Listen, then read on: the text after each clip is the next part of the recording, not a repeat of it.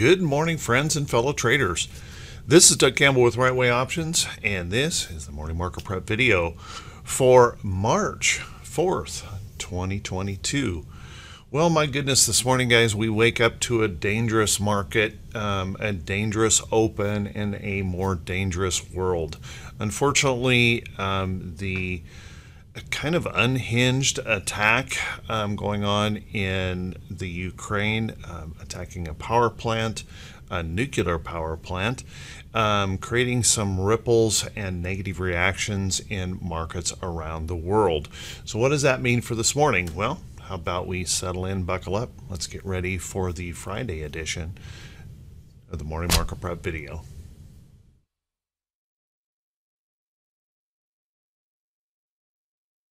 Good morning once again, everyone. I hope you're all having a good morning.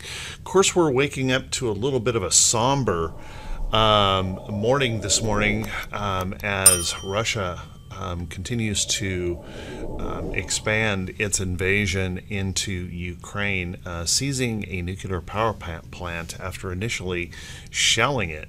Kind of an unhinged development over there.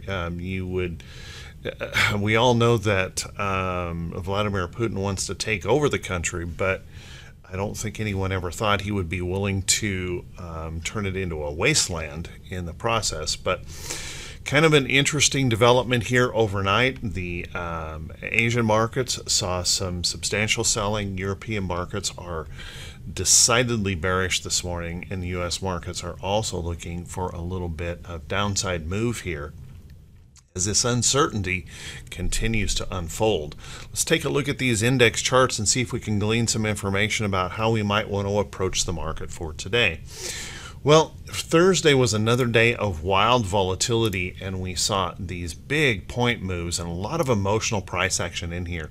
The bulls continue to work really hard trying to defend lows, but unfortunately, as we approach or push into these resistance areas, those bears come back, and they're pretty darn feisty.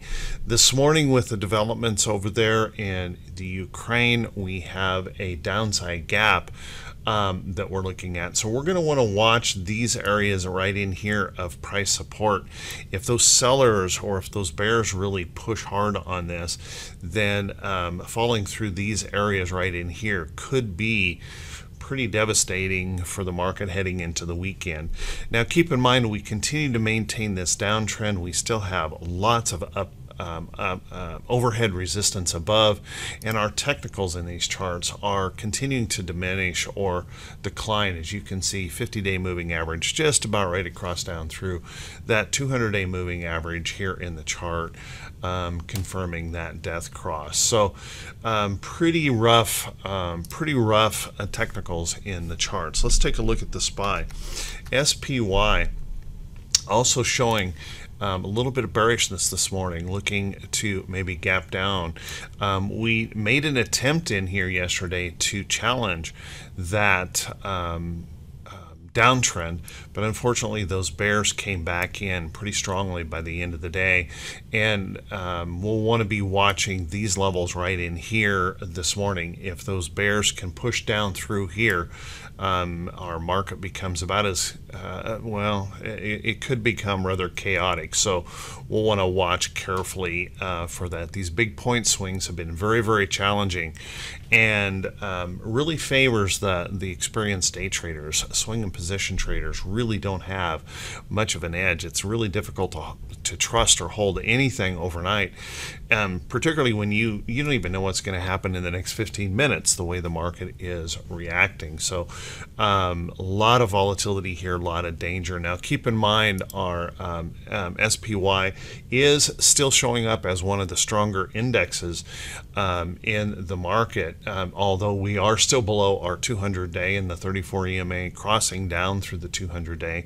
But at least we have a little bit of separation in here still between the 200 and the 50-day moving average, but that is starting to close pretty rapidly here as well. If we take a look at our NASDAQ struggled yesterday quite a little bit. We gapped up yesterday morning and tried to get going to the upside, and we had a couple of surges up, but doggone it, we just couldn't make it through resistance levels here in the chart, and ultimately left behind a bearish engulfing candle on the day. So as you can see, we have these resistance levels above that are holding pretty strongly. We have that downtrend in play that we were challenging yesterday, but those bears eventually won the day, and we can see a little bit of bearishness coming into the market in the pre-market here this morning, gap down, and that possibility of actually failing this area right here at the open. So remember, QQQ, if they really start pushing down hard here, that could draw the rest of the markets lower as well. And our technicals here in the QQQ are pretty dismal, with our 34 EMA continuing to drop very rapidly. As you can see, the 20 EMA is right in there on that price, right, just providing a lid to that price action, and we can see the 50-day moving average has crossed down through the 200. So pretty bearish here on that chart. It's going to take some major bullish effort here to push us up through those downtrends, and I'm just not sure they're going to have that kind of wherewithal today, but I could be wrong. Let's take a look at IWM. IWM also quite a bearish chart. It has done better than the other indexes, because I think we're just in a kind of a really oversold condition there for a short period of time on the Russell. But notice we're failing here at that resistance level, failing at downtrend. The question I think at this point is, will this little area of support hold, or will we be testing these lows down in here relatively soon, and the possibility of a triple test of that low? We'll see. Lots of work needs to be done here, and our technicals in this chart is just, well, they're pretty awful. 50-day moving average dropping down, placing a lid on that Russell. Let's take a look at our VIX. Now, VIX, even though we had rallies yesterday, the VIX really never pulled back much. As a matter of fact, throughout the day, we continued to push that VIX kind of hard. It's just right at the end of the day, we had a little bit of a surge come in, and it lightened up on that VIX. But as you can see, we continue in this upside move. One concern that I have, guys, is we really are getting close to that potential area where we could start seeing institutions really unlever all of these volatility products. Now, if we were to pop up through this area in here, that's where that could start to begin, which could create some pretty substantial selling if that were to happen.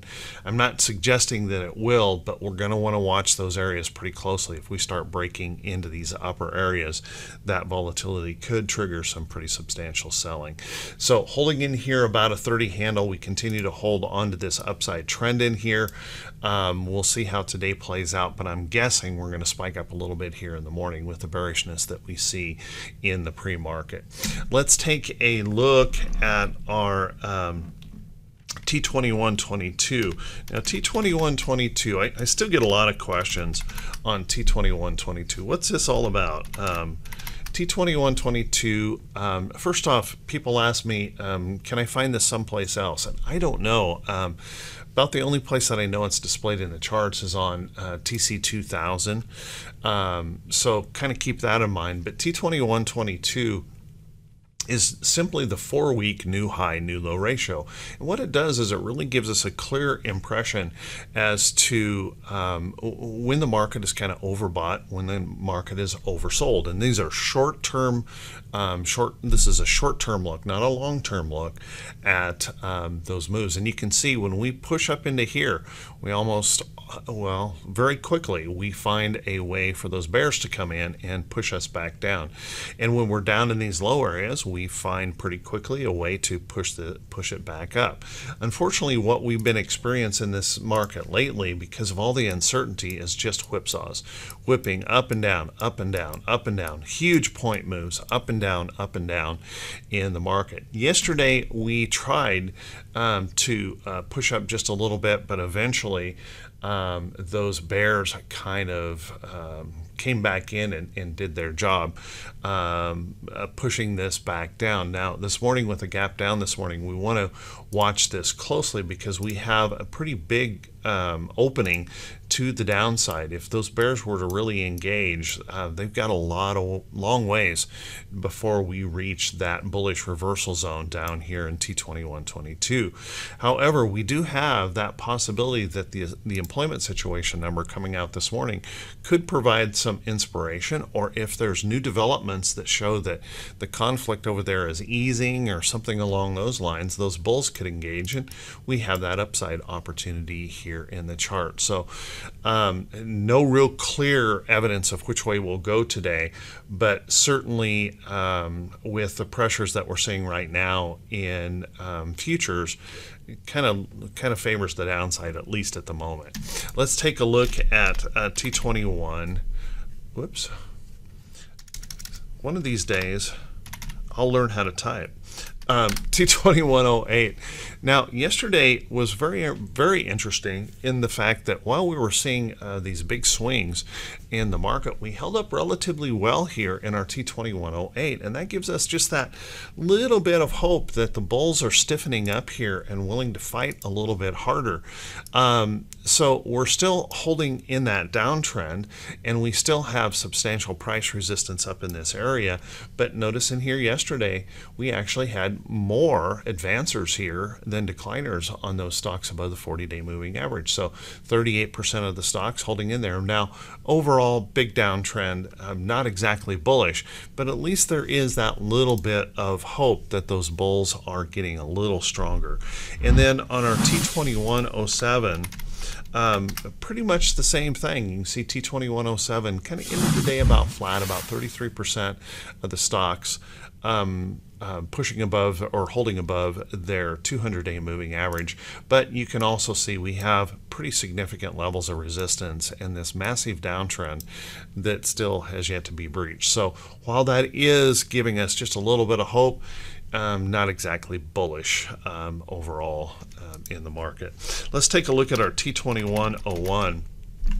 T2101 bounced around in here quite a bit yesterday, but we're down here in these low areas of the market, which low areas of T2101, which gives us that impression that we could have a big move up or down, and there's just no way to know exactly which here.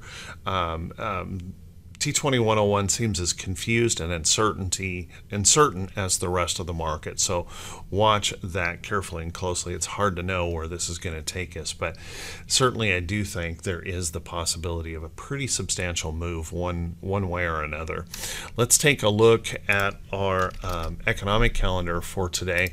And what I was referring to earlier on that economic calendar is this employment situation number. Now, consensus estimates suggest that this number will come in strong with a good amount of jobs growth and a pretty substantial increase in wage growth is what they are suggesting in the consensus on this. So if that comes in, you know, typically we would see good jobs growth and good wage increases as a very, very bullish thing. The problem that we have with that is we are entering a tightening cycle with the FOMC. If this number comes in hot or hotter than expected, then we could have that bit of a whammy here, because that really it allows the Fed to aggressively raise rates, which is really at the worst possible time in the market. But if that number comes in as expected, if it comes in a little bit less than expected, it's hard to know how the market might react to that. So keep a close eye on that number this morning. We also have a Fed speaker out here today. I doubt that we learn any more from that. But after we get past this pre-market data and the volatility around that, I think what everyone will be focused on is the uncertainty of the weekend, this Ukrainian attack, and the uncertainty of what might happen over the weekend. So kind of keep an eye there. And then on the earnings calendar, we have a much lighter day today. Less than 25 companies listed on the calendar, and a large number of those 25 are unconfirmed reports.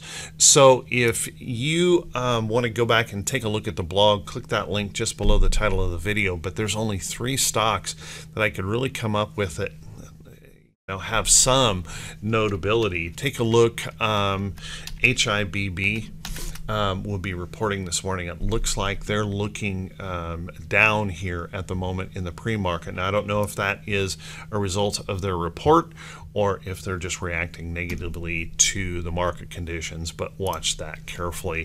INTT, another one reporting today. Looks like we got a little pop and drop going on that one here. So that would really suggest that report is already out and might be struggling here just a little bit in the pre-market after those numbers came out. And last but not least, RPID will also be reporting today, so keep a close eye on that. Everything else that's reporting is very, very small cap and unlikely to be particularly notable unless you happen to own one of them. But kind of a quiet day here on that earnings calendar. Let's take a look at some stocks that could be setting up, guys. But before we do that, if this is the first time you've seen these videos, if you could please click that subscribe button on YouTube, and also click that bell icon when it pops up so you'll be notified every time I post a video. And also, I know kind of becomes monotonous and that kind of thing, but if you can continue to help me out by clicking those thumbs up buttons and leaving the brief comments, I truly appreciate it. I truly appreciate it. 26,500 subscribers as of this morning. Thank you so much, guys. You are truly awesome. And if you continue to share these videos out on your social media feed, it helps the channel to continue to grow. So thank you very much. Let's take a look at a few stocks that are setting up. And I got to tell you guys, you're going to have to be pretty careful today, because if we really trip that volatility, and I don't know when we'll trip it, but if we were to trip that volatility threshold and institutions really start to deleverage, everything can be drawn into the selling when something like that occurs. So make sure you're very careful. Make sure if you take a trade, you plan it very carefully, you have a stop, and you should never ever trade someone else's trade ideas. Remember, these are just suggestions for you to take a look at, put on a watch list, and evaluate them for yourself. Make sure you're following your rules, your guidelines in your trading. Let's take a look at a couple trades in here. One of the members of Right Way Options brought this up yesterday, and it was a really beautiful chart earlier on in the day, and that selling kind of picked up in here. But notice right in here we have SQ. I placed a price alert on this chart, but never triggered, pushed down, and this may fail. But you can see this chart in here. This is that pattern that could be developing that I really like, and that's where we break the downtrend, we try to put in that higher low and see if we can punch through that 50-day moving average for the rounded bottom breakout.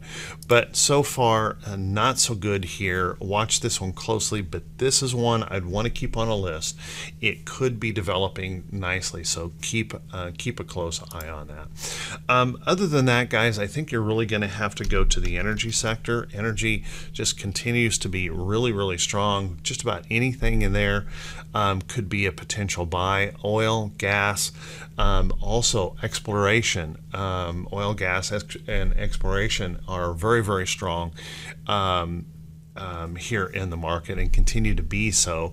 And I think as long as this Ukrainian war goes on, and Russia continues to encroach further and further into the country, I think that just puts more and more pressure on these energy stocks and commodity prices. And unfortunately, guys, commodities are, well, energy, food, and rents are three of the big calculations for inflation, and I got to tell you, 2 out of the 3 at least are running hot to the upside, and that would suggest the Fed is going to be really under the gun here to try and attack that in a time where the market is pretty sensitive to anything. So just watch that closely. Now, energy is really strong. Also take a look at anything in the commodity agricultural area. Food prices are running up like crazy, and you can see the costs here just spiking. And one of the reasons we're spiking so much is oil is very essential to fertilizers and obviously planting and harvesting of crops. And what we're seeing is those prices are just soaring here in the country. And as fuel prices continue to rise, they continue to go up as well. So keep an eye on that. Now, there are some defensive sector names out there that may be of interest to you. Take a look at Coca-Cola. It's continuing to hang in there. This is just one of those consumer defensive stocks, kind of one of those staples in the market, and it's holding in. Take a look at like KHC looking pretty good here on that chart. Perking up food is one of those very important areas for us, and that shows a lot of strength. Hershey holding in there, SJM, so coming back up. So we're seeing some of these defensive sector stocks do pretty well in this crazy market environment. You could also look to stocks like Altria. Now, please keep in mind, guys, I have a bias on this. I am holding this trade, but Altria has been holding up quite well in the market as well. And then also some areas in healthcare. If you take a look at like MKC, MCK, Mickelson, healthcare, some of those areas in healthcare are being really, really strong. This is a very, very bullish chart. Those are continuing to move up. And then last but not least, anything in the metals area. Take a look at Alcoa holding up very, very strong. Copper and FCX, copper miner here. Now, they also pick up some gold as well in Freeport, but very, very strong here in copper. Steel is just running really strong. U.S. Steel, STLD, really, really strong. Now, I wouldn't want to chase these at this point. They're very, very extended, but we can certainly see that metals, mining, any of the miners like Newmont, Barrick Gold, showing lots and lots of strength. And you can even move over right into the precious metals, GLD and SLV, all showing strength with this uncertainty that we show in the market. So there are some long trades to trade, but I want to caution everyone that if you are going to trade, it would be a really good idea to have a balance of trades. Maybe look for some long, some short in the market. Take a look at a stock like Disney failing here at a downtrend, possible shorting pattern. Take a look at stocks like Boeing. Boeing made quite an effort to rally into this downtrend, and you can see failing in May, break down below this support. So there's going to be a lot of those kind of stocks out there. So make sure you have a little bit of a mix to offset the volatility here in the market some. So watch that closely.